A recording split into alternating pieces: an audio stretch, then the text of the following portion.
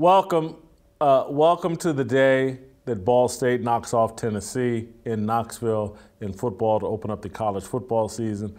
I am Jason Whitlock, your prognosticator, your Ball State football fan.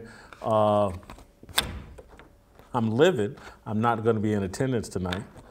I'm not going to get into why, but you heard me talk about it yesterday. I'm not going to rant and rave and complain about my first world problems. But this whole, my car has thrown off my entire schedule and other things. And so I'm not going to be at the game. I'm going to be watching, though. And I can guarantee you this. Ball State's winning tonight. We are going to shock the world, come into SEC country, and knock off Tennessee. So happy Thursday to you and yours. Hop on that money line. Anyway, let me move on to today's show. It's the day before Friday, the day before the weekend, before a long weekend, before Labor Day weekend. I'm excited. I hope you are as well. We'll be back on Wednesday next week. So anyway, today and tomorrow, we'll get you ready for the weekend and a long weekend. Fantastic show. Steve Kim, Dave Shannon, and Eric July making his first appearance on Fearless. Eric July of Rippaverse, the comic. We're going to hear his comic book story. He's had a lot of success. We'll hear that at the end of the show. I'm going to go off again on this BYU situation, but we're going to start with this. Serena Williams is not the greatest tennis player, not the greatest female tennis player of all time. No, she's not. She won an exciting match last night in the U.S. Open, knocking off the number 2, I think, seed, and that is great. I believe that will be her last hurrah.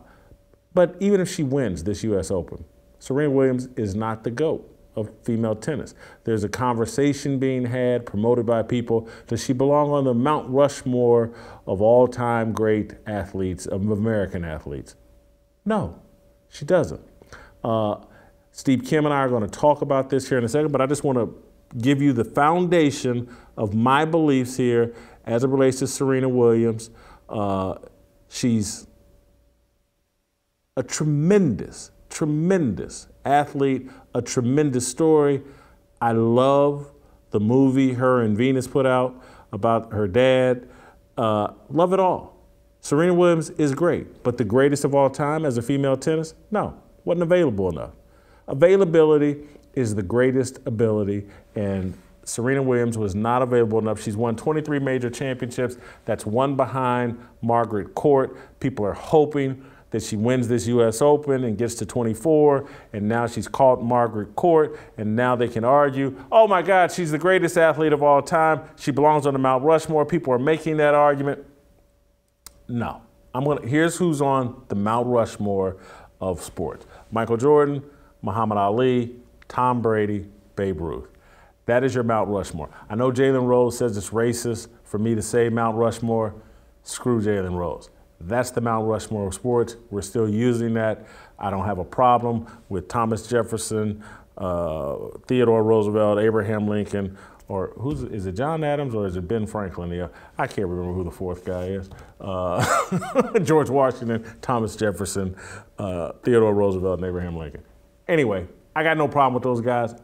I got no problem with the term Mount Rushmore. That is your Mount Rushmore. Here's an honorable mention list for that Mount Rushmore. I'd put Carl Lewis, Joe Louis, Jesse Owens, Jim Brown, Barry Bonds, Jack Nicklaus. That's my honorable mention for the Mount Rushmore of sports. She don't make that. The Mount Rushmore just during Serena's era of greatness. The Mount Rushmore during the Serena Williams is 40. Her contemporaries are people like LeBron James, Tiger Woods, Tom Brady, and Floyd Mayweather. That's the Mount Rushmore of her era. She doesn't make that. Here's my honorable mention list for that list of her era. Kobe Bryant, Roger Federer, Peyton Manning. Screw me. I might put Serena on that honorable mention list. Might, but I won't because she's not the greatest tennis player, female tennis player of all time. Here is my female Mount Rushmore And again, I know everybody, Whitlock's a sexist pig, and he's terrible, and he just don't like Serena Williams. Serena Williams is fine, but I'm gonna tell you why she's not the greatest tennis player, female tennis player of all time. But here's my Mount Rushmore for female athletes: Jackie Joyner-Kersee, Chris Evert, Serena Williams, and Martina Navratilova. It's a nice little list. Great female athletes, but female sports have not matured to the point where any of those women rank with the guys. You give guys a 75-year head start, women haven't caught up yet. It doesn't matter how much Title IX steroids they put on the deal, it just doesn't add up. As it relates to women's tennis, and why I say Serena Williams is not the greatest tennis player of all time, women's tennis player. When it comes to singles titles, this is just titles won in women's tennis. Listen to this list. Margaret Court, 192 victories. Martina Navratilova, 167. Chris Evert, 157. Billie Jean King, 129. Steffi Graf, 107. Yvonne Goolagong, I think that's her name, 86. Suzanne Lenglen, 81. And then at number 8, Serena Williams, 73. This goes to availability. Availability is the greatest ability. She ain't play enough. She chose to have a well-rounded life. God bless her. Hats off to her. It was the smart thing to do. I'm not knocking that. But don't come tell me that you're the greatest of all time when you don't have half as many titles, as many victories as Martina Navratilova. She's got 167. Serena has 73. That's not half. Margaret Court, who I really don't count, she played in an era, but again, she's got the most major titles, 192. Chris Evert has twice as many as Serena. When it comes to finals appearances, listen to this list. Martina Navratilova, 239. Margaret Court, 233. Chris Evert, 226. Billie Jean King, 189. Steffi Graf, 136. Yvonne Goolagong, 119. Serena Williams, 98. Hey man, when you start talking about the greatest of all time, it's about accomplishments. And it can't just be reduced to major titles. When we start, if you want to get in a debate about Tiger Woods, Jack Nicklaus, and all that, it's going to be a legitimate debate. Tiger's going to have less major titles, but I think he has more victories than everybody except for, why am I forgetting, Ben Hogan maybe? But Tiger's got 82. Once he gets 83, I think he's got the most. But that will be Tiger's argument. I got more victories. He was available and winning and won at the highest level in all the tournaments. He has an argument. Serena not available. I'm just sorry. And availability matters. It's the greatest ability. You listen to any coach, anybody that understands sports, it matters. So Serena benefits from this woke era of sports media coverage over the last 2 decades. The fact that she's black puts her on steroids and distorts the entire argument. Serena probably, if I really wanted to be technical and if I really just wanted to argue with you all, I'd have put Steffi Graf ahead of Serena as well. And there's a legitimate case. I think Steffi Graf has 22 majors. Serena has 23. But Serena gets all these extra credit points because she's overcome racism, according to everybody. And look, did she face some discrimination? Probably, yes. Did people yell things at her? Yes. But people yelling at you and being a heel and people not that's spinach for athletes. That's extra motivation for athletes. Serena had an enormous athletic advantage over everybody she played against, including her sister Venus.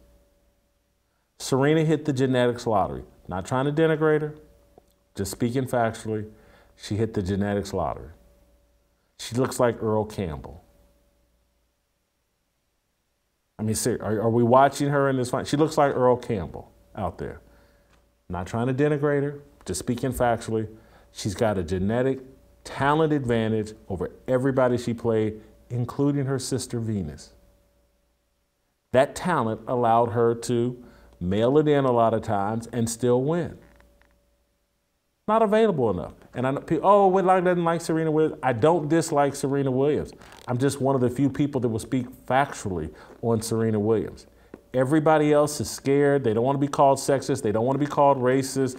She's ascended into that special place in American society where anybody says anything negative. She can crip walk at Wimbledon.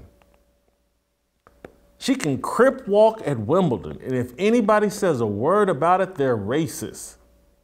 Now, her sister was killed by gangbangers, but she can crip walk at Wimbledon. And if you say anything bad about it, if you say it's not classy, if you say it's inappropriate, it's because you're racist. She's lived in that protected space. She's lived that life of privilege, and that life of privilege is why everybody's running around. Oh, she's the greatest of all time. She belongs at around Rushmore. She's better than LeBron James. She's better than this person or that person. And she belongs on around. Take Babe Ruth off. Take Barry Bonds off. Take some man off and put Serena on. And it's only because she lives in that protected, privileged space of being a woman and a black woman in this era in America. If you actually go look at the accomplishments, she ain't in the conversation for GOAT. For tennis, she ain't in that conversation. And damn sure, sports all time, she's not in that conversation. Steve Kim, who's down in Miami, are you down in Miami to watch your Hurricanes play football? Is that why you're in Miami, Steve? Oh, absolutely. I mean, big rivalry against Bethune-Cookman. I mean, forget Ohio State, Notre Dame, Cincinnati, Arkansas. I got the Gators getting invaded by the Utes. Bethune-Cookman, good football team, better band as the Mario Cristobal era begins anew at Hard Rock Stadium, 3:30. Had to be here. And you know what? I hate the weather in Miami right now, but you know what they say? You wait 15 minutes, it's going to change. So we're good. So I'm right here in the hotel room. Sorry about all this other stuff here. So anyway. Where do you come down on my Serena Williams argument? Is she the greatest tennis player of all time? Has she been overrated because she's a black woman? You could be correct in both. I will say this. As a child of the 80s, for me, the individuals like Martina Navratilova and Chris Evert, it is interesting. When you reach a certain age, things in your era that you grew up as a child will always be better to you, even though that's not the reality. And, you know, Jason, you pointed something out that's interesting. I didn't realize that Martina had won that many more tournaments than Serena. Her consistency for a full decade was incredible. I actually used to get into tennis. I mean, look, I'm Asian. I had to, all right? So I just remember her having this incredibly athletic style, and she dominated. Even Chris Evert for a while couldn't really get the best of her for years at a time. And then I remember Steffi Graf, a person you brought up. She was so dominant for about a 3-year stretch. If you had a spare 20 minutes, you could literally watch some of her matches in major tournaments. She used to double bagel her opponents, and the matches would be shorter than a 10-round fight. It was amazing. But do I believe that Serena is on the all-time Mount Rushmore for women's tennis? Yes. Her face has to be carved out there. But do I believe that there are certain media members who basically give their version of the Black Lives Matter sign on their lawn to say, hey, guys, please don't loot this house. I'm not racist, who automatically start saying that Serena is on the all-time Mount Rushmore for any athletes, period? Yes. Yes, because they're woke virtue signalers, and beyond that, they're gutless. So, yeah, I think there's a lot of points here you could point to. All right, let me zero in a little bit. Just for her era as a great athlete, LeBron James, Tiger Woods, Tom Brady, Floyd Mayweather. Name me one of those guys that she was more dominant than. That's an interesting one, because I actually think your list, and I know you did various ones, were pretty spot on. I have some minor disagreements, but again, we're talking about incremental differences. And God, this is a really tough one, because here's the thing. You go by dominance, and how much do you put in terms of the length of career? Because one of my recent Mount Rushmore, using the Serena era, Usain Bolt. To me, he actually made me care about track again. Woo, that's a good one. That's a good one. Yeah, but Usain didn't have the longevity of a Carl Lewis, who I believe, and this is going to surprise you, is one of my favorite athletes of the 80s. There was a time, Jason, growing up in the 80s, every other summer when the World Championships would come on with Dwight Stone, and I think the other announcer was Charlie Jones, they used to show it late at night during the summer. I'd watch every night of it. And I grew up knowing who Carl Lewis was, Edwin Moses, Calvin Jones, all those great sprinters. But that's an interesting one. Hold on for a second, though. I like the Usain Bolt. Hold for 1 second, Steve. Yeah. I like the Usain Bolt. That's an oversight on my part. Yeah. He could crack that era's top 4 and certainly belongs on the honorable mention list. Didn't he compete in 3 Olympics? Though, I mean, when you start saying not the longevity, I thought he competed in 3 Olympics. Okay, but did he win a gold medal in every single one? I'm not sure. Again, I'm not Dwight Stone here, but when I look at Carl Lewis, this is a guy who could have probably medaled in 80. We boycotted. 84, he won 4. 88, he was still dominant. 92, he won a gold medal. And in 96, I think he won a long jump out of nowhere. I mean, for a guy to have that much Olympic success as a sprinter, that guy is on my Mount Rushmore. Bottom line. 2008, gold in the 100. 2012, gold in the 100. Wow. 2016, gold in the 100. Okay, so and gold in the 200. Okay, then you know what? Point taken. Point taken, but I still got to go with Carl because he did more events. Oh, no. Look, Carl and him are 2 different eras, and Carl Lewis, to me, is greater than Usain Bolt. That's 2 different, but in terms of Serena's era and Usain Bolt's dominance overlapping, yeah, that's an oversight on my part. He has to be on that list. Okay, Jason, I got to quibble with your Serena era Mount Rushmore, and this is going to upset a lot of boxing fans who already hate me. And to that I say, good. Floyd Mayweather. Look, Floyd is not the greatest of all time. He's the best of his era for sure in boxing. The difference is when you are in a tournament, you basically have to play who you have to play, no questions asked, and you're generally forced to play different styles consecutively. The problem with modern day boxing is guys who become draws the way Mayweather was, they can pick and choose. And I thought he was very, very strategic in who he faced and when he faced them. And there are certain guys that he avoided. I can't say in good conscience that Serena avoided anybody. She simply didn't have that luxury. And also, even though she didn't have the busiest of schedules, I know she had some hiatuses, professional boxers now at the world-class level, Jason, and this is one of the reasons why I'm losing interest in the sport, they only fight twice a year now. So how can you really show your greatness over time if you're performing so infrequently, and then you have the license to kind of choose who you want to face? This is not like the era of Muhammad Ali and Ray Robinson, unfortunately. So if there is a guy that I would put there and replace with Serena, it would be the pretty boy, Floyd Mayweather. Well, no, I would put Usain Bolt in over Floyd Mayweather. But okay. Serena doesn't even make my list. I'm saying she's not in that Mount Rushmore. That's a little harsh. That is harsh. LeBron James, Tiger Woods, Tom Brady, Usain Bolt. Which one is she better than? No, but did you just say she doesn't make your honorable mention?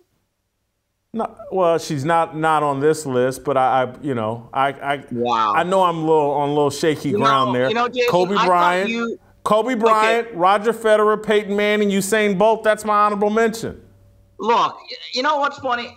I thought the most offensive thing you said about her was comparing her to Jerome Bettis. This might be worse. Now, with that said, you have a point. On 4th and 1, I'd give her the old belly series right up the middle. She would move the chains, but cheap shot, Jason.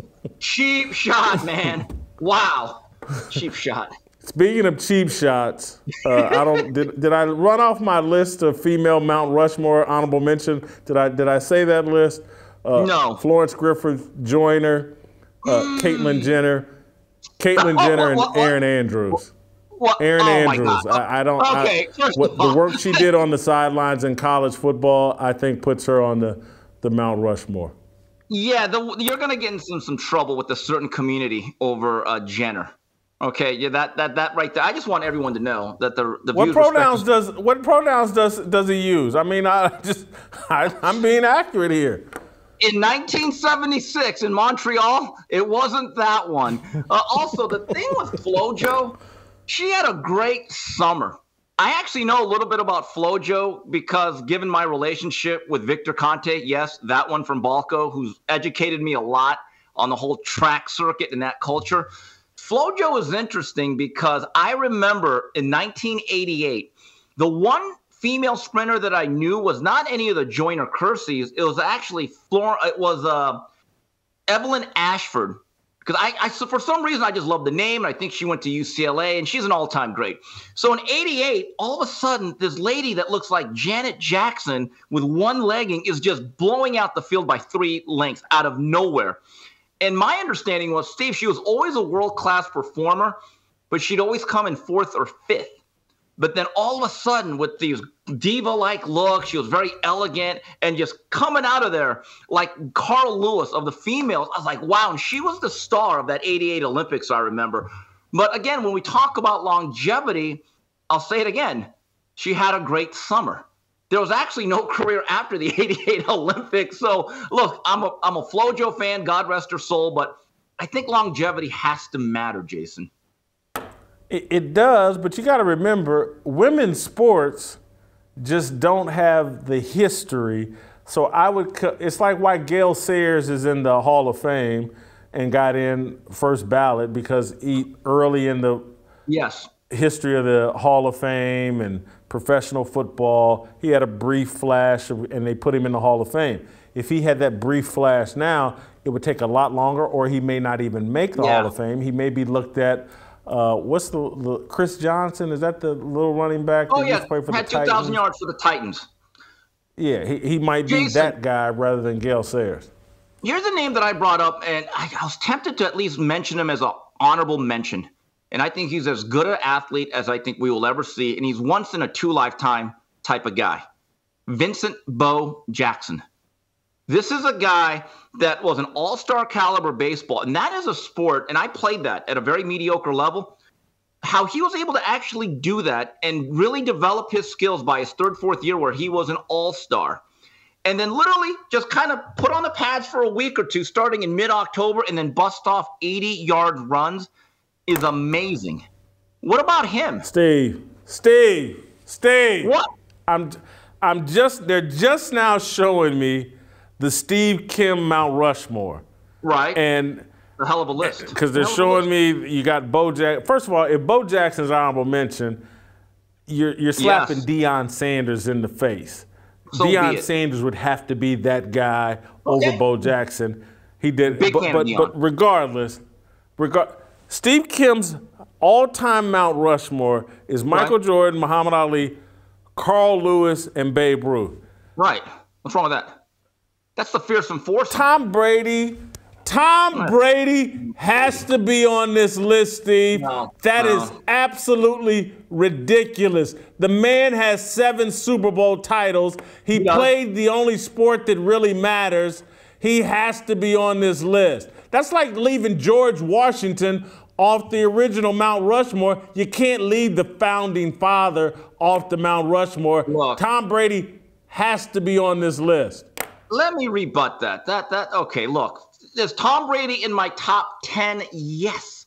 But eras and style of play matters. And to quote the great Jack Lambert, the philosopher of football, the middle of the steel curtain, he once said, what do you think about the rules for today's quarterbacks? And he said as only he could, you ought to put a dress on them.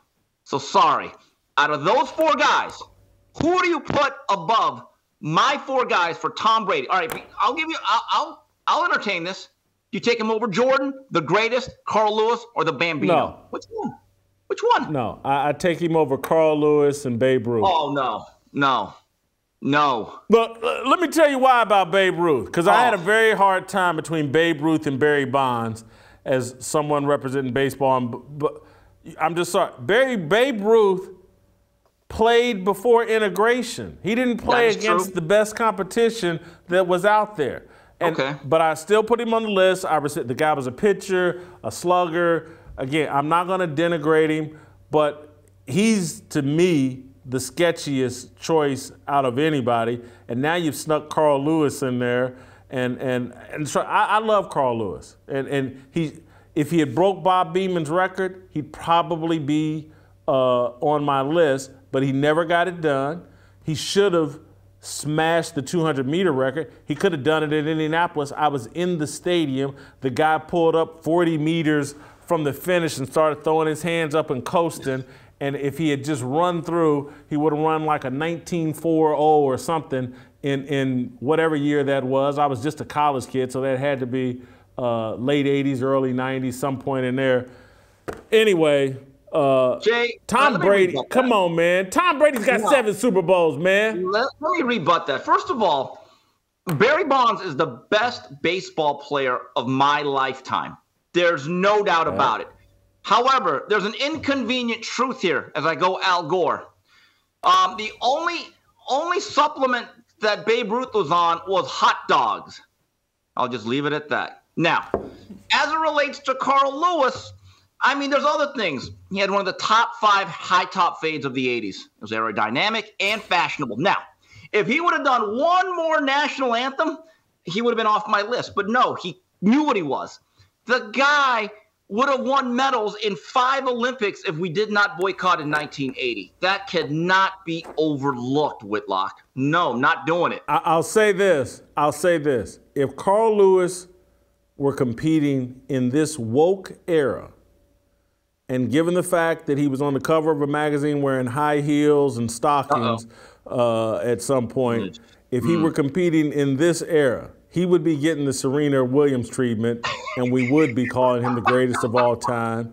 And he'd be on the cover of every magazine, and Stephen A. Smith and Bomani Jones and all the woke sports writers would be out defending him. And so, you know, Carl Lewis was ahead of his time. If he knew this woke era was coming, he probably would have come all the way out and would be celebrated as the greatest athlete of all time. And I'm telling you, I loved Carl Lewis.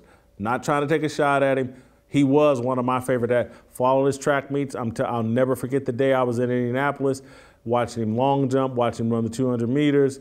It's one of my great sports memories because we had a great track in Indianapolis at that time, maybe one of the fastest tracks in all the world, but a little ahead of his time.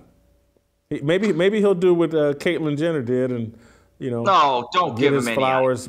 Don't give him get his flowers in the latter stages of his life. Jason, before I get out of here, I don't know when you're going to end this, but I want to make this clear. I am very excited to hear your conversation with Eric July of the Rippaverse. I'm actually a fan of his, watched a lot of his videos, and you're going to love this, and I think he'll love it too. I have not bought a comic book since Calvin and Hobbes and the Peanuts, okay? I decided to support his business, and I don't know if I'm ever going to read it. It's not really up my alley, but I love the fact that he's just a go-getting capitalist who's a disruptor.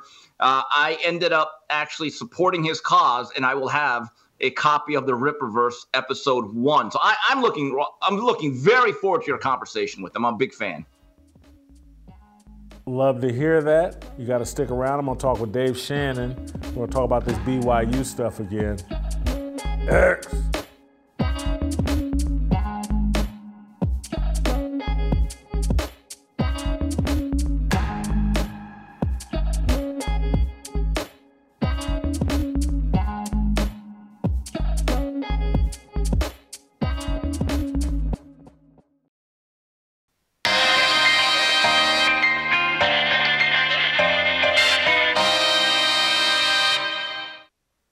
Welcome back.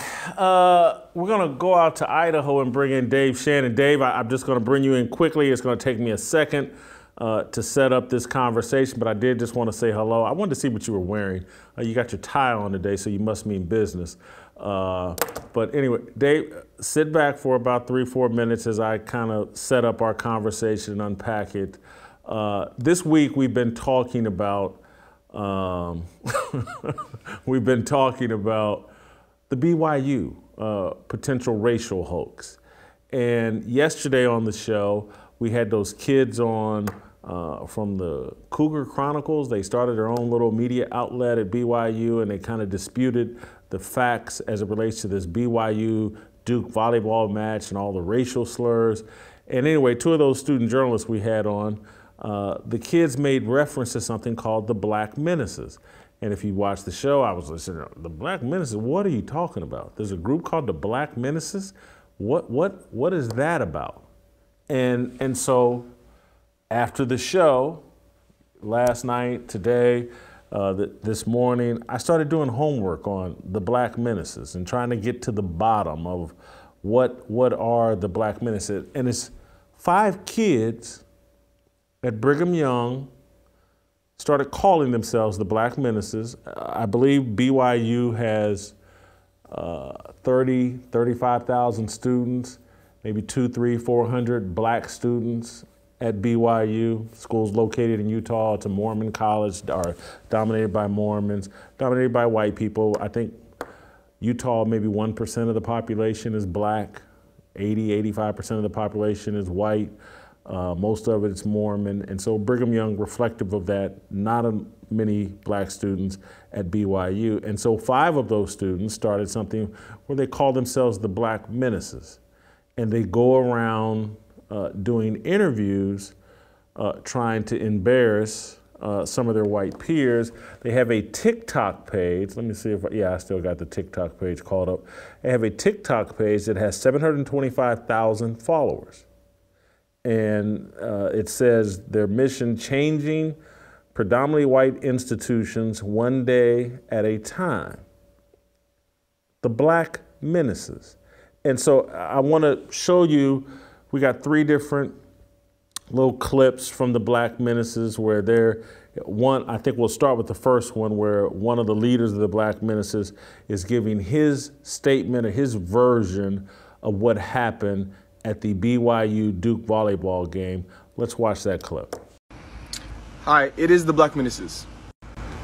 And we're upset, angry, disturbed, disappointed at what happened at the BYU versus Duke volleyball game.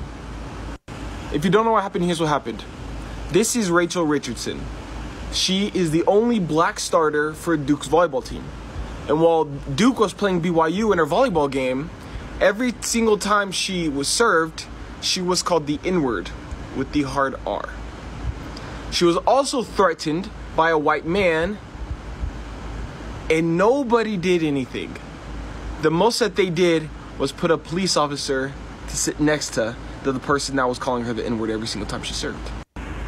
We are so upset by the apathy that every single person in attendance at this game showed. There was 5,000 people. This includes the coaches who didn't say anything, both teams who didn't say anything. This includes everybody in the stands who didn't say anything, and the people in the student section right next to this person who didn't say or do practically anything. At what point will white people at BYU and across our country fully start sticking up for those who aren't like them? At what point will they call out racism when nobody's there to do it for them? We are calling on BYU and everybody in attendance with this letter. Pause to read. We are calling on BYU to work with the Black Menaces to create and implement a mandatory anti-race training for the staff, faculty, and administration, and every single student to root out internal racism and learn how to properly respond in these situations. We have to take action, and we have to do it now. So I want to start here with a group calling themselves the Black Menaces, and they're kids, but again, this is just stupid. And it's you guys get tired of hearing me use this word, satanic, but it is. We have our best and brightest young people going off to college, because this whole Black Menace thing at BYU started in February, and it's now taken root nationwide. It's spreading to other college campuses. They got T-shirts that say, "Be a menace." So let's just start here. What is a menace? And we'll go by the dictionary. It's a good source. Something that threatens to cause evil, harm, injury, etc., a threat. Our kids are running around calling themselves menaces, the Black Menaces.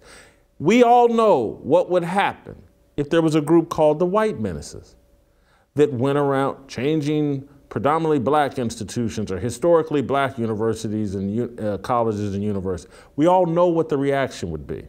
They would be treated like the Proud Boys, the Oath Keepers. This is racist, what they're doing, plain and simple. And it's stupid. And it's, again, as I've said, satanic.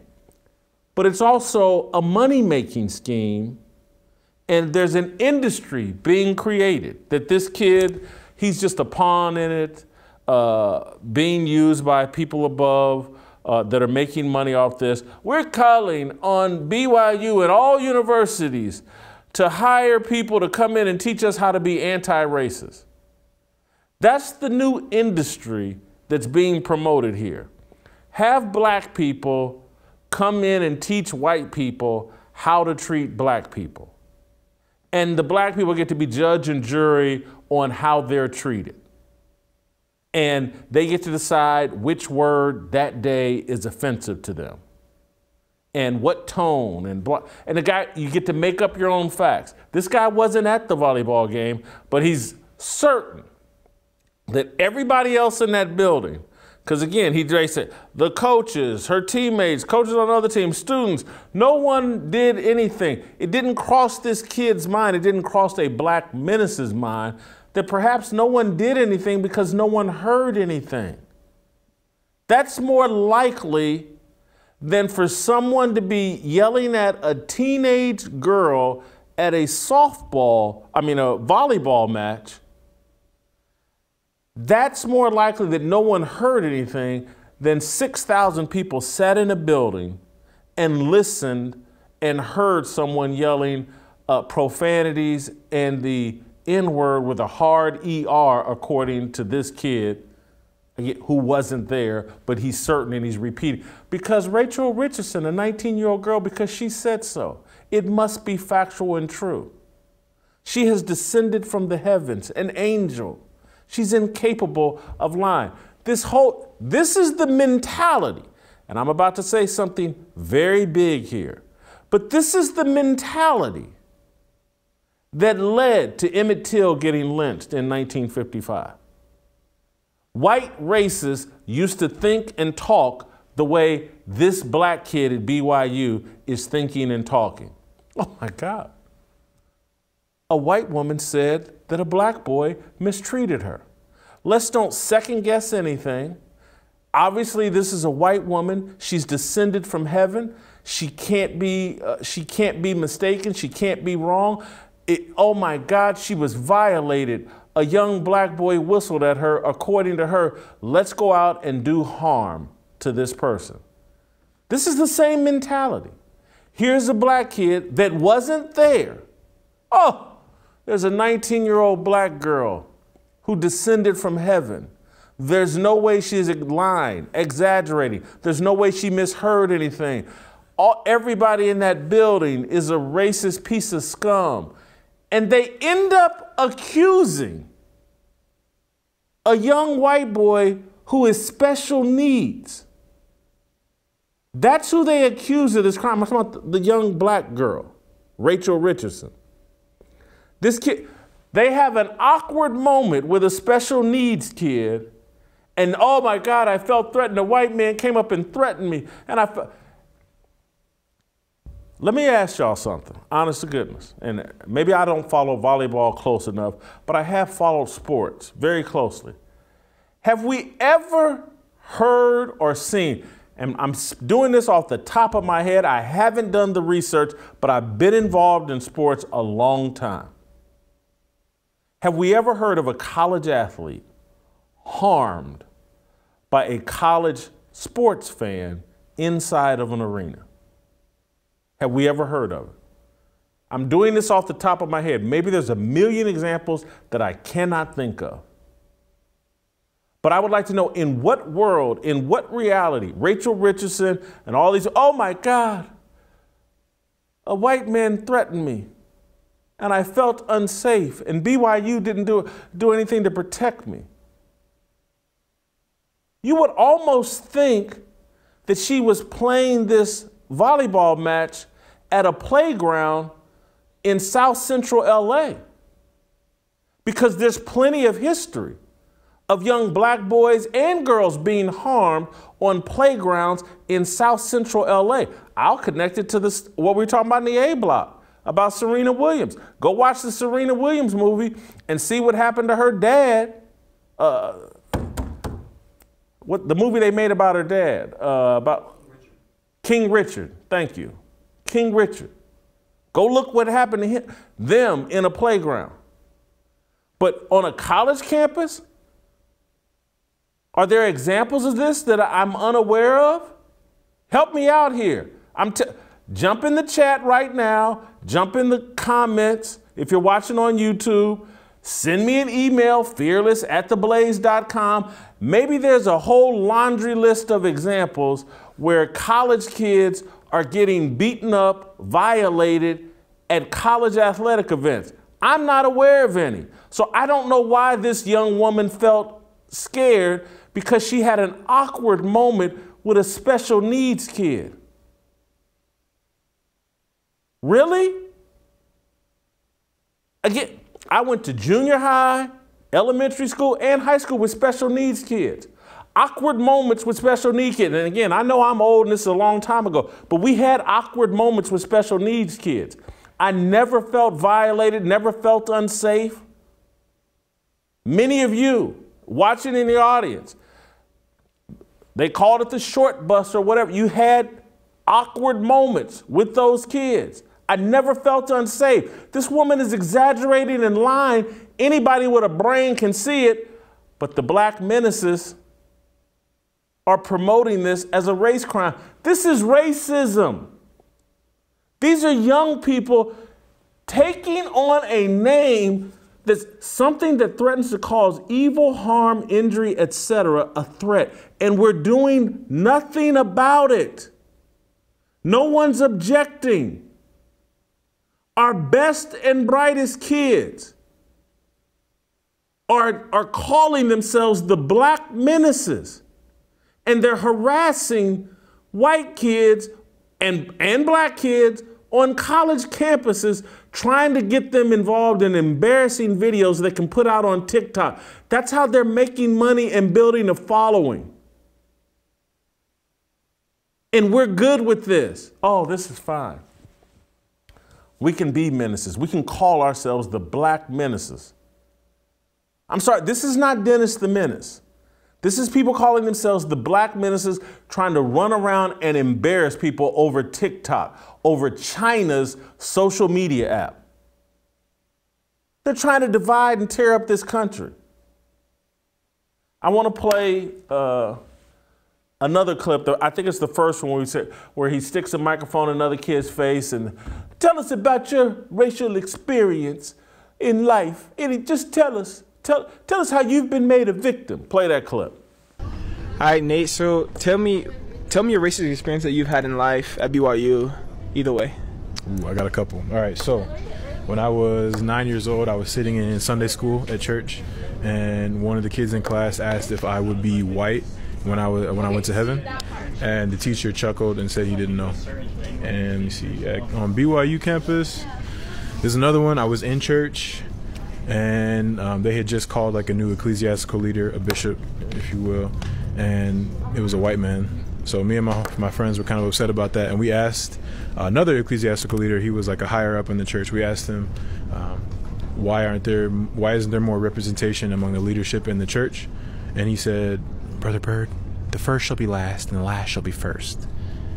And we hated that. And then third example, when I was a freshman here on campus, I was walking down the street over by the stadium, and some dude on a motorcycle shouted the N-word at me as he drove past on his motorcycle. So, good times at BYU.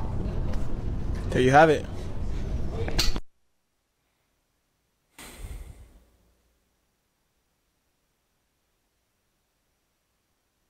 That's two black young men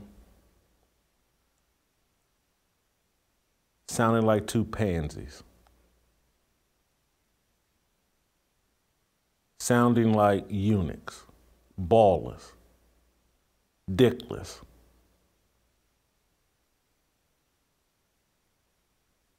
The unsullied. If you watch Game of Thrones, they've cut our balls off. And this is what our young men are doing. Sitting around, tell me about your racism and the things. You got so little going on in life and you think so little of yourself that any little encounter you had with white people leaves such a devastating impression on your life that you, oh my God, let me tell you about this one time when I was 9 years old and a white boy asked me if I was going to be white in heaven. And these people think they're the blackest people on the planet because we've been convinced, our young people have been convinced that being black means being a victim of something white people did to them. And so as a 9-year-old boy, it leaves such an indelible mark. Oh my God, a young white boy asked me if I would be white in heaven. I've never recovered. You're so filled with racial idolatry that as soon as someone's named a deacon or a bishop or whatever they're called in the Mormon church, your first thought is, oh, what color are they? Not whether they're going to be a good bishop, deacon, priest, I'm sorry, I apologize, I don't know the Mormon religion, whatever the position he was talking about, the man guy. You're not concerned about whether he's going to be good at the job. You're worried about what color he is. And oh my God, he wasn't the right color, and that just left a mark on me. Me and my friends, we were so upset. Move out of Utah then. This is what kills me about black people. Oh, I can't stand white people. But damn it, I'm gonna move to their neighborhood. I'm gonna move to their state. I'm never gonna leave. I'm gonna go to Brigham Young University where there's only 200 black folks. I will not spend my money and go to a black university. No way in hell. Got to be around white people. And I got to be complaining about it. That's a choice. Love the fruit, hate the tree. You couldn't think of existing without being next to some white people, but then you want to spend your whole life complaining about it.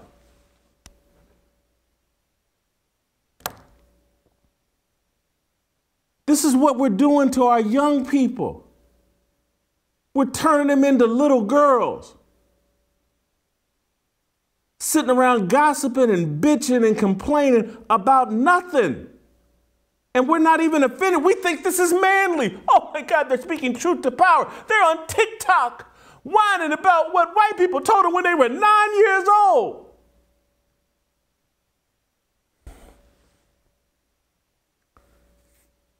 They sound worse than Rachel Richardson. She's a girl. If she wants to whine like a little girl, fine.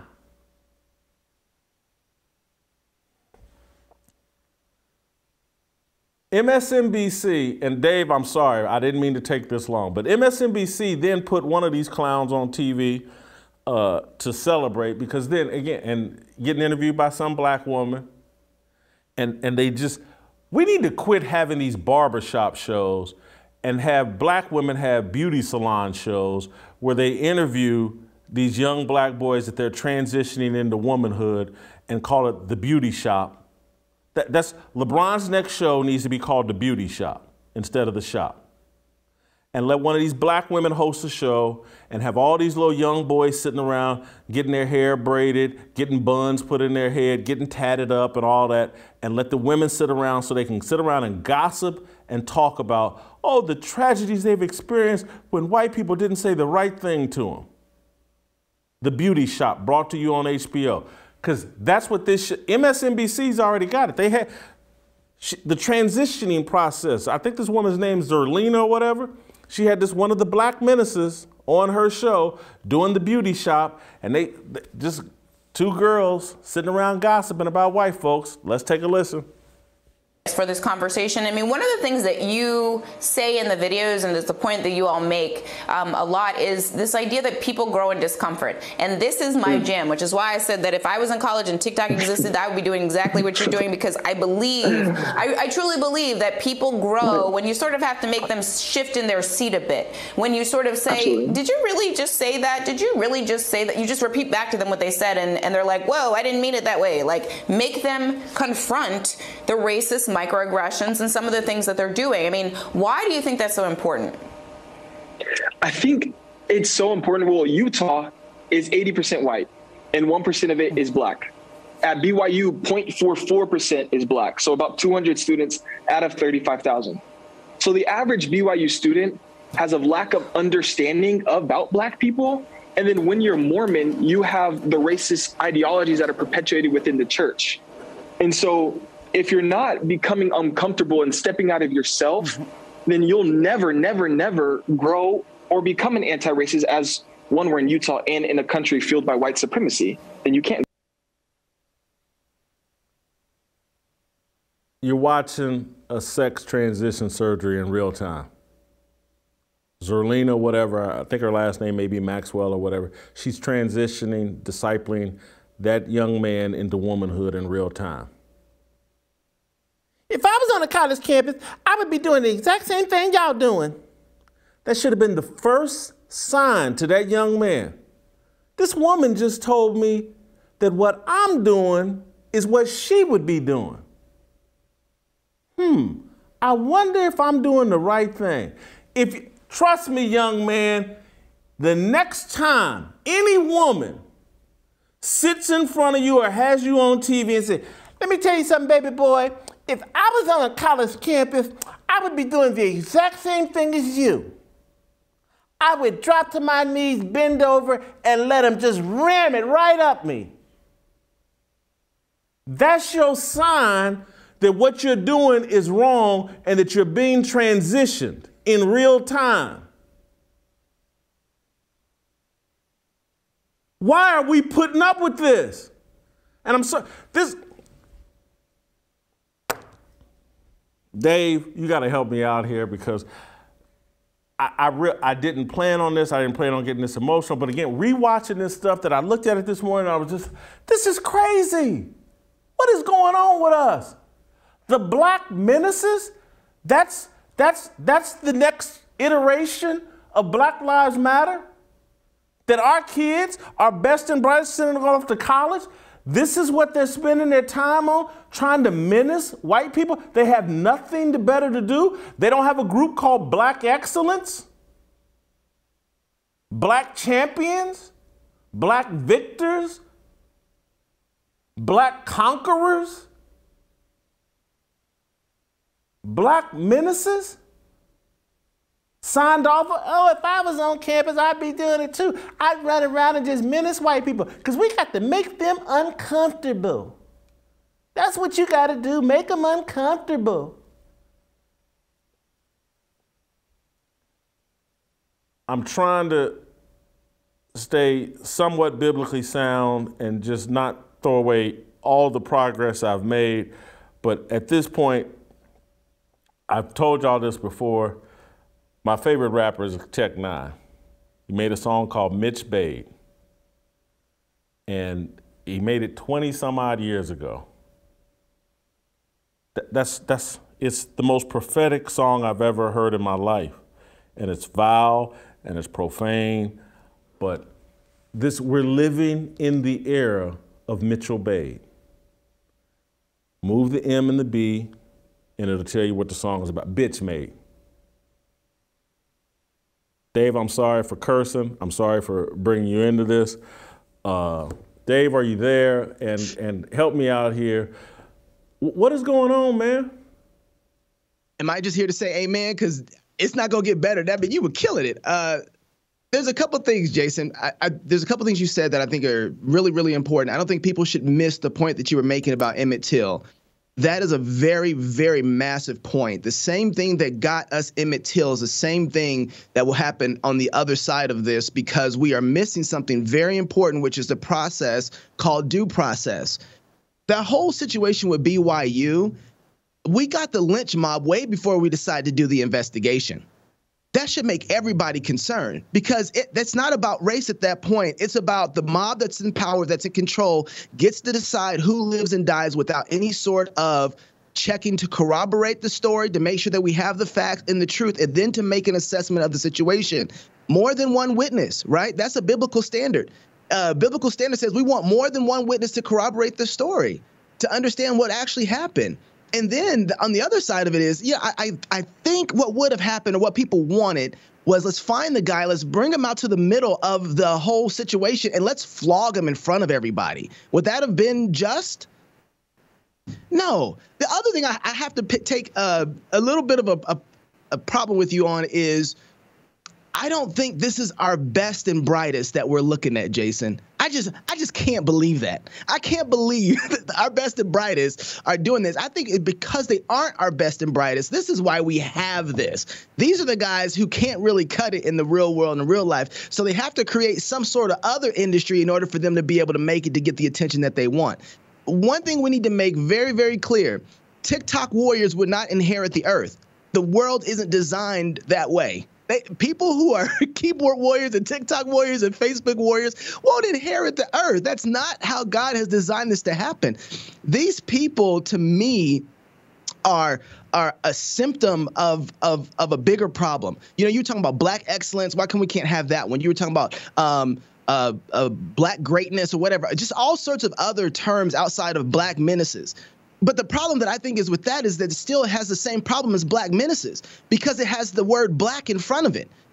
The problem is the virtue is put in the wrong place. How do you get black menaces? Because you put your virtue in your blackness instead of having an alien virtue that is given to you from God. So then you have to have black this and black that and black everything else, instead of saying, my virtue is given to me from God, and since I'm made in the image of God, I act in a way that says everything that is made in the image of God has virtue, has value, has beauty, has greatness, right? Because it's about the image of God inside of man, not just the fact of his skin color. There isn't any more virtue in my skin color than another person's skin color. And so we have to remember the way that we get black menaces is that parents have embraced an ideology and a worldview that says the most valuable part of you, son, daughter, is your blackness, instead of the fact that you are made in the image of God.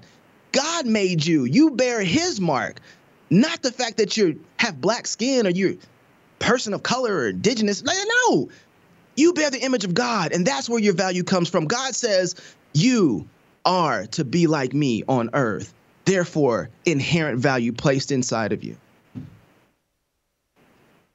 Dave, I feel like someone that was on life support and you just came in and pumped my chest, gave me some CPR, breathed some life back. Because I'm telling you, man, I look at this and I get hopeless. Like, these are what our educated kids are doing, and this is what the culture is supporting and acting like this is what we're supposed to be doing. And I just need that reminder. I'm so glad you stuck with me and were able to join me today, because I got to hear that, because I'm getting really despondent and depressed, because this story was so bogus from the get-go. Anybody that just heard, I'm like, hold on, man. They had a religious university, and we really think 5,000 to 6,000 people were in a building, and someone's chanting the N-word or whatever for 2 hours.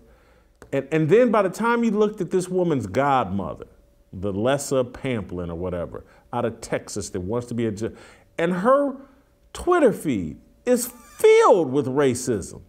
Her godmother, the woman on the left, is filled with racism.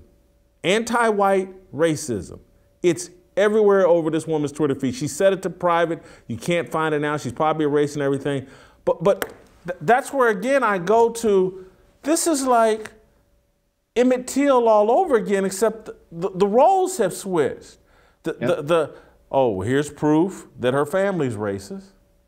And so now we're wondering how this little 19-year-old girl, what would be her motive for telling this lie? Well, her family's racist, and they look to stir up racial animus based on her godmother, and who wasn't there, who was the first, her father who wasn't there, who's backed up. Oh, this is like a game of telephone that the daughter called the godmother and the father and said one thing, and then they exaggerated, and the godmother put it out on social media, and the father's on, and the media is just reporting all this stuff as fact when there's just no proof. And just like you said, they've gathered up a lynch mob, Stephen A. Smith, LeBron James, and everybody. And the lynch mob is, as the facts come out, and it's clear as day, we looking at a white version of To Kill a Mockingbird. The facts are out, and we're trying to lynch, what was the guy, Tom Robinson, I think his name was, in To Kill a Mockingbird or whatever. We need Atticus Finch.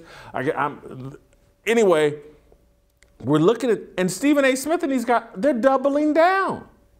They're double, rather than, hey, I was wrong and let's be fair, they're doubling down. This was a special needs kid that they tried to put in the crosshairs of this. Oh yeah, he's the one that did it. I recognize his voice. Special needs kid. This is evil, man.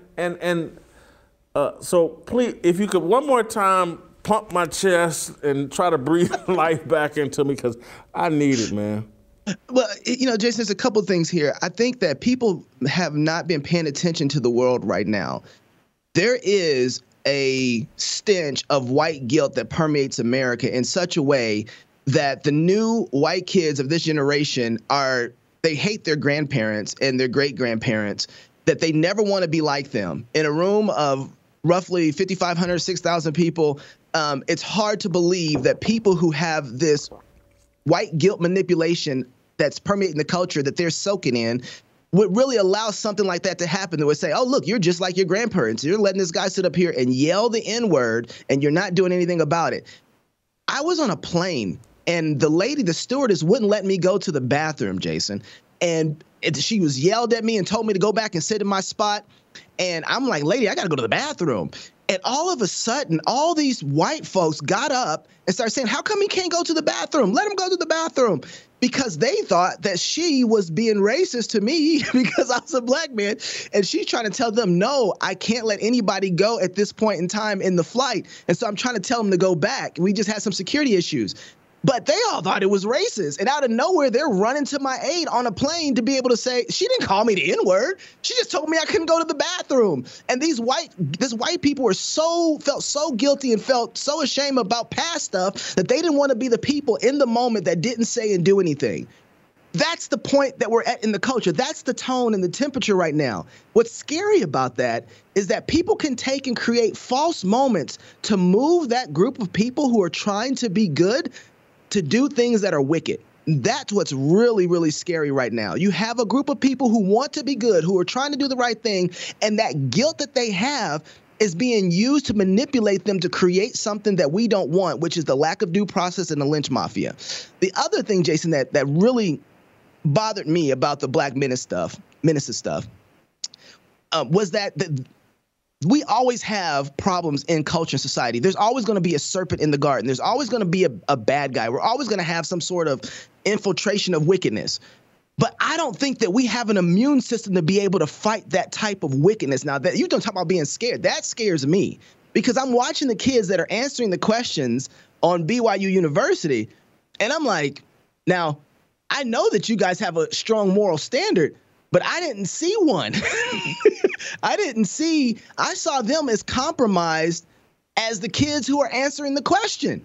And I'm saying, wait a second.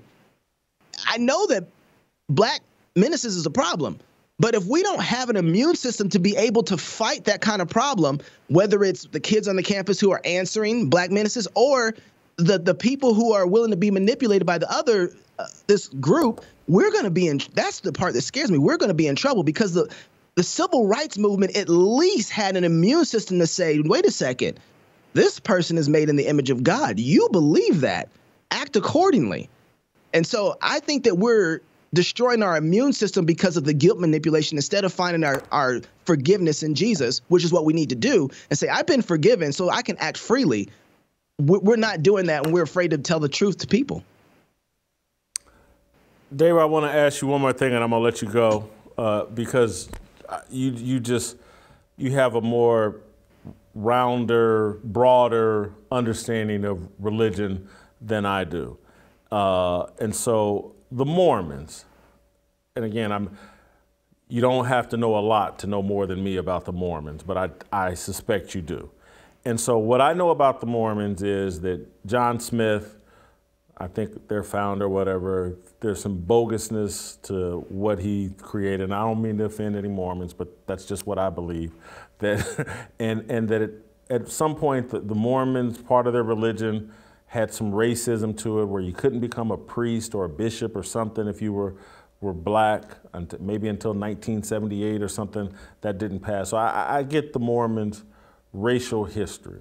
But here's what, in my lifetime, because I think they changed that in 1978, and I get their history, but what my understanding of Mormons is in my lifetime is that, okay, the religion may be heretical, if I use that word properly. Heretical. Yeah. But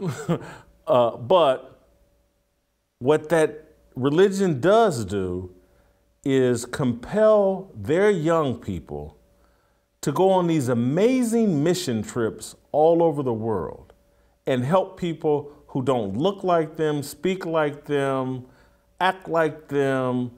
They go out and evangelize and try to help people all over the world. And again, maybe it's not true, but that's my understanding of the Mormon, that they're men at a certain age, go off around the country and do these 2-year Mormon missions in faraway countries and try to help people. And so I'm sitting here, now their young people sacrifice 2 years of their life going out to help people that don't look like them, ain't from where they're from, the whole 9 yards.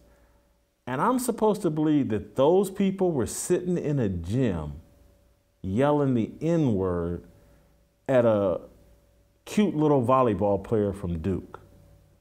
That's just hard for me to believe. The same kids that sign up to go off to God knows where for 2 years and live in bamboo huts are the same ones that are at a volleyball arena shouting the N-word at a little 19-year-old white girl. It just doesn't make sense to me. And so whatever I think about the Mormon religion, they're young people and what's instilled in them in terms of how they're trying to help them, it doesn't seem like it's a religion at this point. I don't know what it was previous, that's committed to being racist.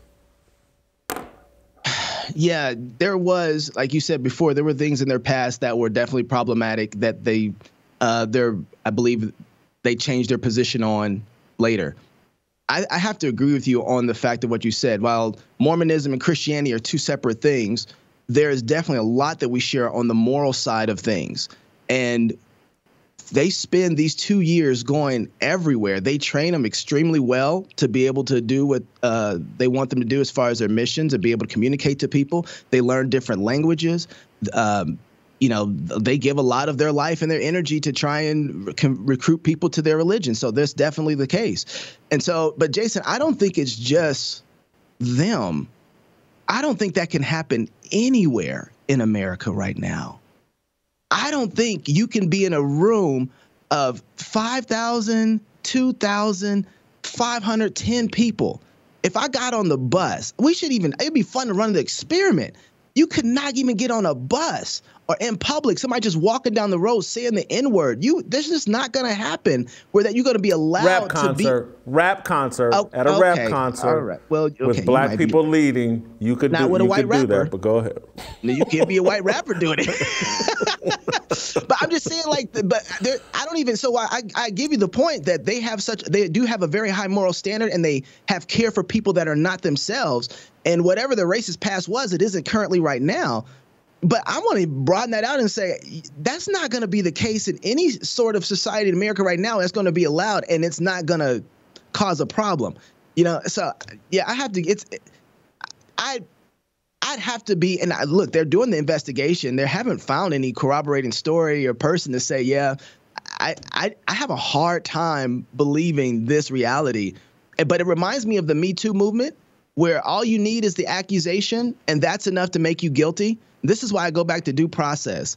We're not living in the world anymore where people are willing to do the research. Jason, I've been watching for this last week, man. You've been putting on a clinic of what it means to be a journalist and to do the research and to dig deep and find the truth. That's something that's lost all the way down to our legal system right now.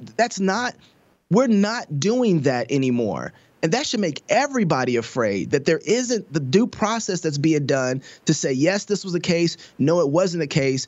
And now let's make a judgment on what we actually know. We don't have to know anything to make a decision on something. Thank you, Dave. Great job as always. Go to youtube.com/Jason Whitlock. Hit notifications, hit subscribe. Eric July. We want freedom. I just want, I wanna be, I just want, I wanna be, I just want, I wanna be, I just want. All right, welcome back. Let's catch up with a man that's been kind of in the, I don't know, would you call it the news or the social media news? He's been making waves in the comic book world. Eric July, many of you that follow all of us on The Blaze are well aware of Eric July. I'm going to get a little bit more up to speed. I've been on the News and Why with Eric, with Sarah Gonzalez, but all I really knew about Eric was that he was in a band and he played music and he's kind of a libertarian. I didn't know anything about this whole comic book side of Eric July. And he's being really disruptive in the comic book space. Again, I'm not a comic book guy, but I find all of this fascinating. He's the founder and owner of the Rippaverse, Rippaverse Comics. Eric July, welcome to Fearless. And I want you to educate me and my audience on you and what all you got going on in the comic book space. I just love the fact you're being disruptive. I just love the fact you don't look like, or what I would say, oh, that's a comic book guy. But you're being very disruptive. So fill me and the audience in on exactly what's been going on. Yeah, a lot of people don't know that. And by the way, appreciate you having me on. But a lot of people don't know about that side of me that follow me for different things, be it the band or even the commentary side. But I've been a comic book guy for a very long time, even in commentary with comic book stuff. And we've seen the kind of downfall of entertainment definitely recently in terms of the messaging and just the overall content. And I figured this was a great time for someone like myself, who is a comic book lifer, to, instead of always griping about the problem, being part of the solution. So I started my own company in Rippaverse Comics, where we don't only just do our own content and original stuff, but also even from the business side and economic side with distribution, we do all of that as well. And that's something that we want to continue to build up towards. So as you mentioned, we have been very disruptive. Despite me having my little hot takes in the political realm, this is by far the thing that I've got the most backlash on, is starting my own comic book company, which tells you what these guys are really afraid of. Excuse me. So you say the most backlash. Why would there be backlash? Why wouldn't they just welcome you to the space? The more the merrier. Well, what happened was they, particularly like leftists in this country, had long-term infiltration of sort of the industry and the entertainment industry. So they got control of it. And of course, they do not like the fact that someone like myself, you mentioned me being a libertarian, has kind of entered in the space that they think they own. And not only that, yeah, we've entered into the space, we built our own sandbox. So all of the usual tactics that they would use to try to derail someone doing their own thing, they can't really do, because, well, I'm the owner. Like, even from our website standpoint, which houses all of our initial, like, as far as you can purchase the product, our own store, like, that's ours. So they can't do anything about this. And I think that's part of the frustration, that a guy that does not necessarily think like him is doing his own thing and they have no control over it. But if I was starting this and we didn't see the success that we did, they probably wouldn't be mentioning us and they wouldn't find it a threat. But it's the fact that we're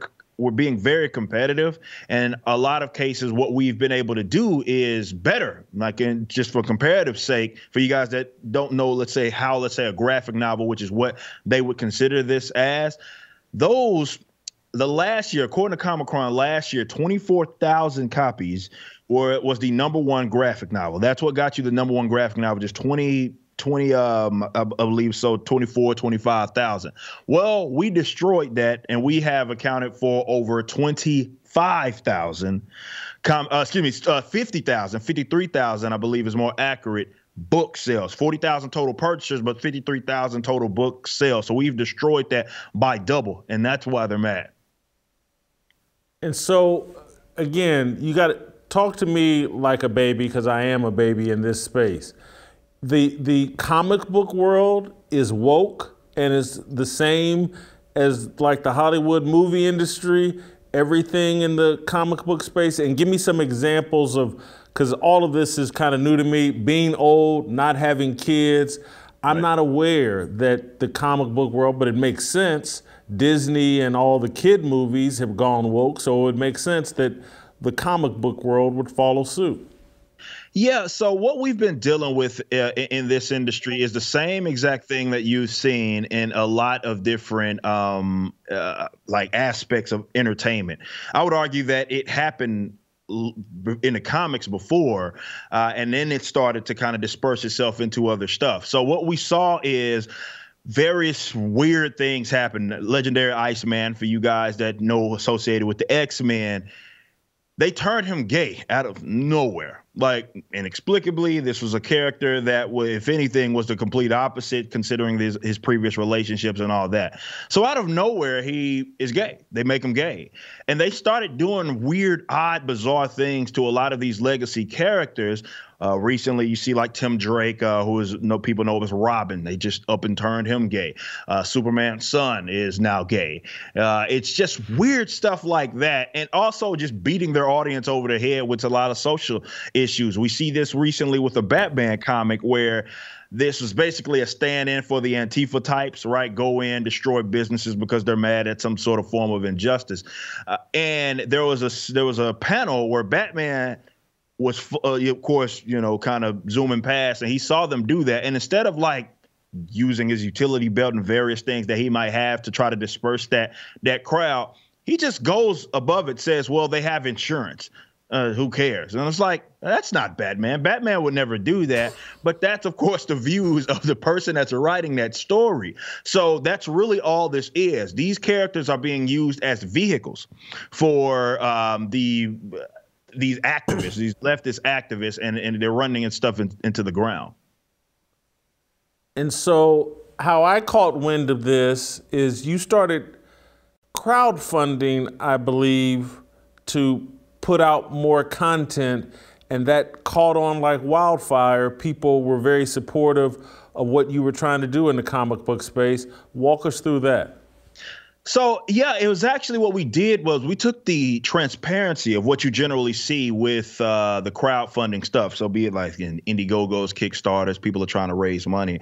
Well, I took the transparency of that. I wanted people to see how much money we're bringing in. I wanted people to see how many people bought this item and all that. People love to see the numbers go up. And I love that that's what crowdfunding introduced. But I funded it myself. So what I did was, after the success that I saw in other avenues, I put about, let's say, 200,000 or so of my own dollars, and I say, let's make it happen. Paid my artists, all that, even the initial printing, all that we paid for ourselves. And thankfully, it was a risk, but thankfully the audience said, you know what, this is exactly what it is that we wanted, and they supported it by the tens of thousands, and we've gotten millions upon millions of dollars, which, I'm going to be honest with you. Yeah, I expected to see some success, but to this degree, no, I did not think, definitely not initially. I did not think we would be doing this. And it just goes to show how much of a demand that there is in this industry in comics, where people just don't want this nonsense. They're tired of watching their characters they grew up loving be ran into the absolute ground, and they are ready for something new. So we packaged it well. Our two artists that are part of the project, and Cliff Richards and Gabe El Taib. These are former Marvel and DC guys. These are people that have been part of the industry. So the art looks is very comparable. It's very good. It's the way we packaged it. We took everything serious, and we wanted people to see this work and be like, okay, they can get invested in this because it looks like a legitimate, not just some half-tailed comic book. This is a legitimate comic book company that is trying to make waves. And I think all that combined just made for the successful pre-order campaign it is that we have. And so these artists, these beautiful sketches I'm seeing work for you or part of your company, there's a written part of the comics as well? Is that what you handle? I mean, what's again, it's been a long time since I've had a comic book in my hand, but there's a story that's being told along with the pictures, correct?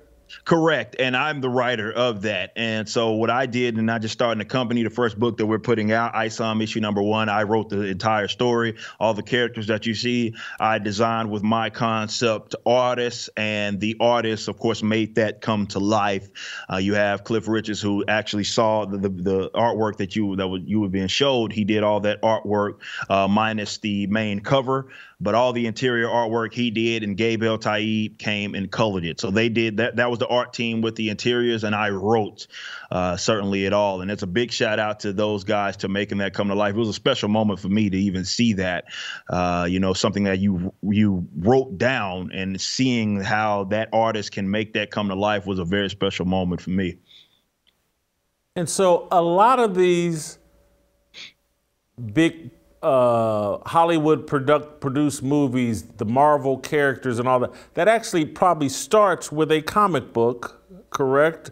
Because I remember a couple years ago, didn't Ta-Nehisi Coates get a deal with Disney or somebody to start writing Marvel? And it seemed weird, like Ta-Nehisi Coates is going, and this hardcore leftist, and I was like, okay, they're going to do something gay and Black Lives Matter related comic or something. But am I right? And he kind of moved into that space, and you would kind of be the opposite of that. Correct. Like, he moved into the space, and I think that was a big indicator that Marvel was changing, because he has no credentials like in this space at all. Like, there's no even evidence of him even just talking about comic books, let alone actually being capable of writing or being knowledgeable on these characters. And they didn't just give him Captain America, which he kind of wrote that shot at Jordan Peterson in, but he also wrote Black Panther. So these are two of Marvel's most prominent characters that basically a tourist kind of came in, and they gave him the reins to write these very bizarre stories. He wrote this intergalactic Wakanda story. It was terrible. And I talked about that stuff, but that was really a big indicator that these guys are not sending the best. They're not trying to get the best writers, and there's other writers that are far more capable of doing that. They're getting people that win, like the Harriet Beecher Stowe Awards for social justice, which is what Ta-Nehisi Coates did, and those are the guys that are writing. These are activists. These aren't actual comic book guys.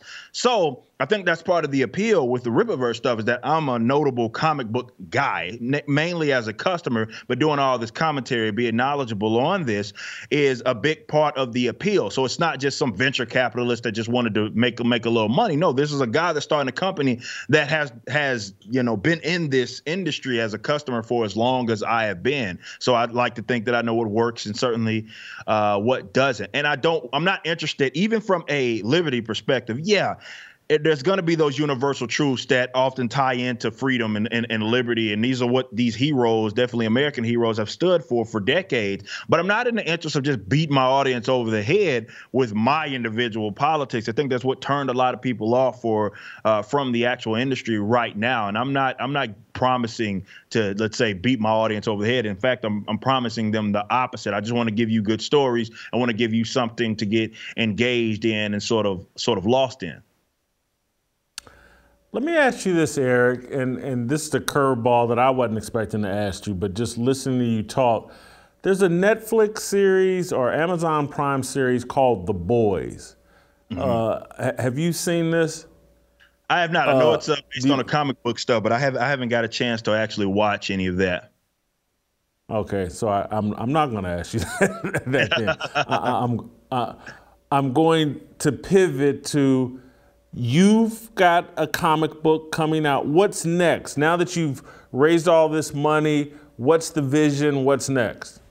Well, of course, now that everybody's placed their pre-orders, we're entering into September. So within the next couple of weeks, people are going to start. We're going to start the official fulfillment, meaning that all those books, posters, shirts, all those items are going to start going out. So this isn't like just a get rich quick scheme. We're 30 pages in. Almost 40 pages, actually, and on ISOM #2. We have a team of a couple of other books that we're working on as well that are already in the work. So we're not playing around. Like, we are trying to get this content out. We have an entire universe to build. So it's more and more content. And I want to, let's say, expand into other elements. I love to get in like the figurine, like sculpts, action figure scene as well. And who knows, maybe we move into animation and all that cool stuff as well. But we have to first develop our universe.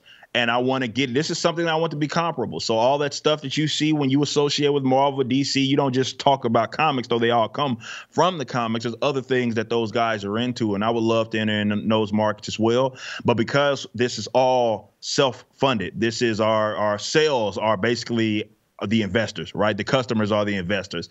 So with that being said, we have to make stuff that people want to buy and make stuff come to life. And that's the exciting part of it. And I think, again, that's part of the appeal, that transparency and people having a direct line of sight with myself is huge because they know who I am and what I bring to the table. So this company is going to go as far as not only ourselves, but the customers take it. Eric, I almost hate to ask this question, but I have to. Are there many people that look like you in this space? Is in the comic book world and space, is this popular among black kids or younger black people? I'm an old man. I consider you a young man. Anyway, are there a lot of minorities in this space? In the space as customers, 100%. I mean, definitely as of recent, it's still a comic, though not necessarily the American produced one, but mangas and anime is huge among a lot of minority folk.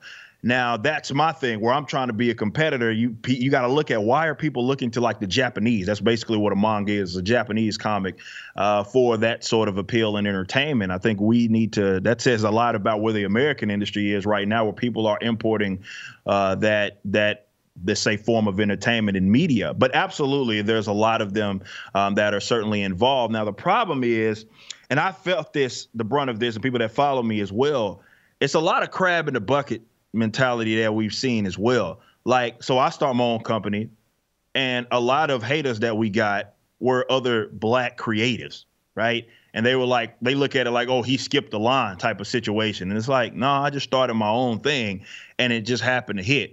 So there was one, I'm not certainly going to name him on this show, another guy, he considered himself the #1 black comic book publisher. That was the moniker that he called himself. Not anymore.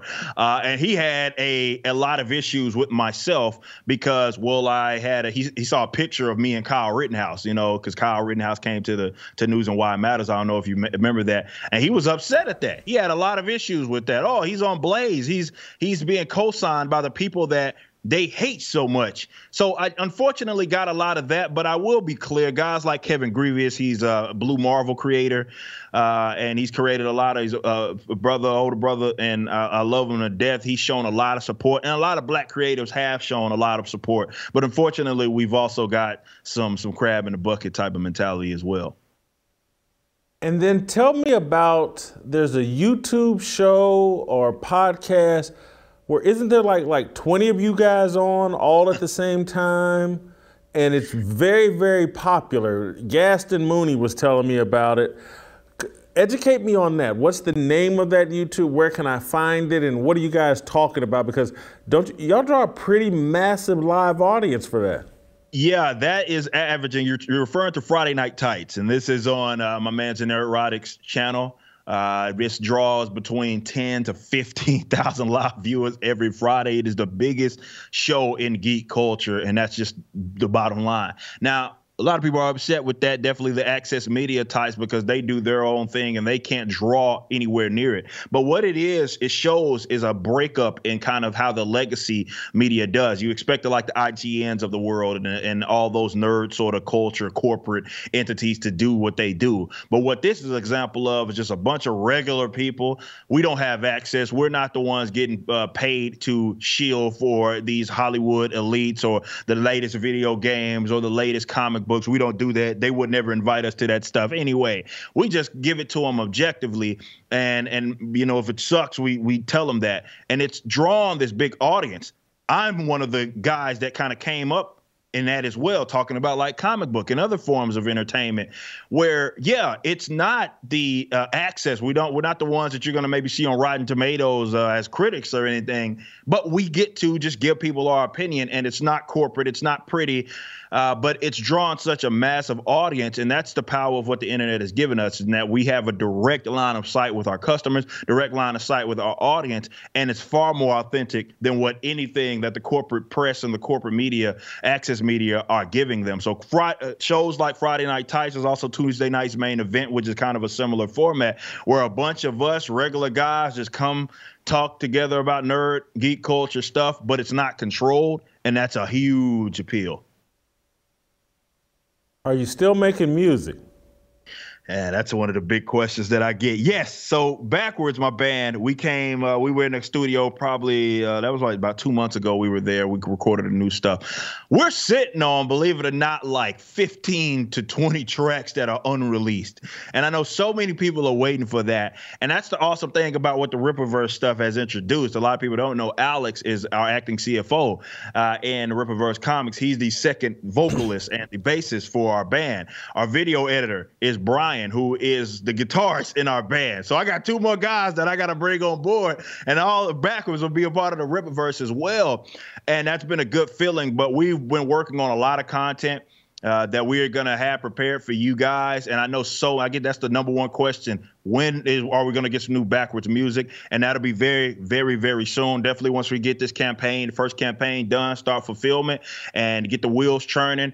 I think a lot of people are going to be stoked to see some new music, and it's heavy. I can't wait to get it out. We'll end on this note, and I didn't prepare you for this, but what's your hottest political take at the moment? Oh, hottest political take. Man, the one that gets me the most trouble is in regards to, let's say, affirmative action and like things such as the Civil Rights Act of 1964.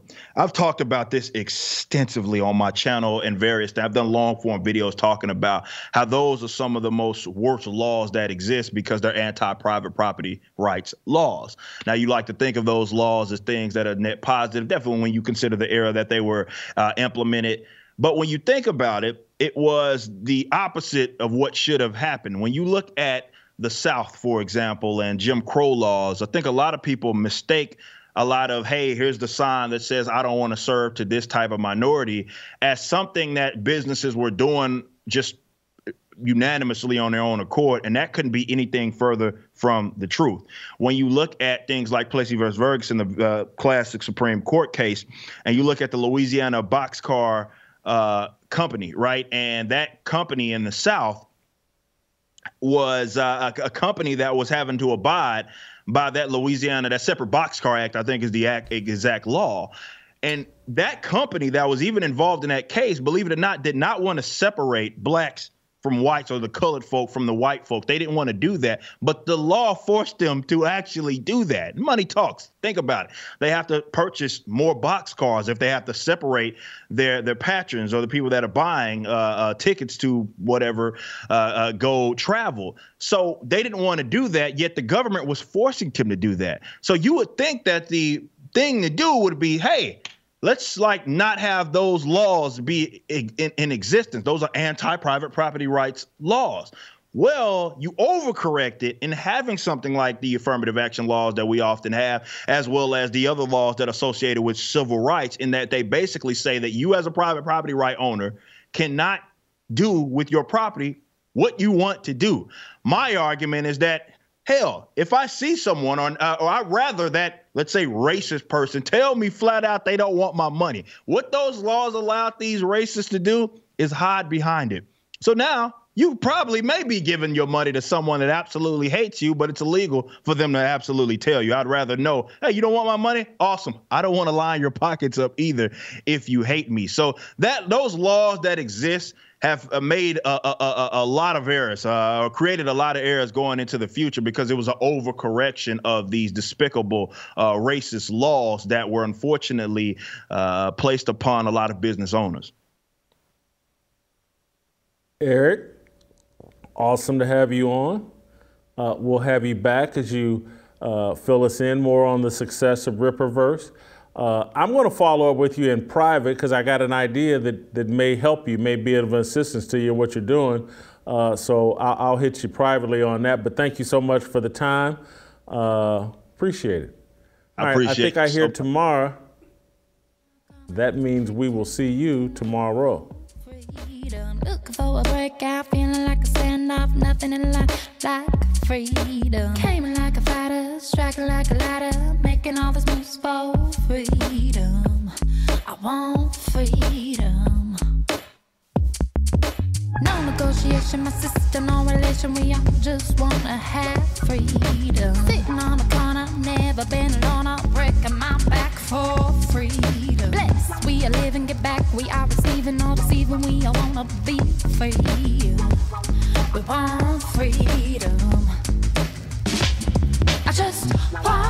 I wanna be. I just want.